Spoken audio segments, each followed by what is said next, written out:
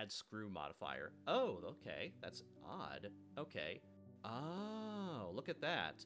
So in 3ds Max, Maya, Revit, and AutoCAD, this Screw Modifier should be called Revolve in those softwares. But here in Blender, it apparently is called Screw. And we're going to change the axis. Like that.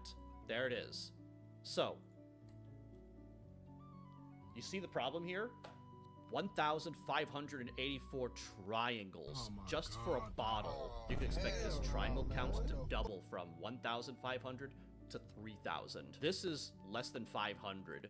You're probably better off modeling from a cylinder or a box, because Bezier curves can create problems like this, and you have to remember to decrease the resolution inside of the modifier panel. Very important.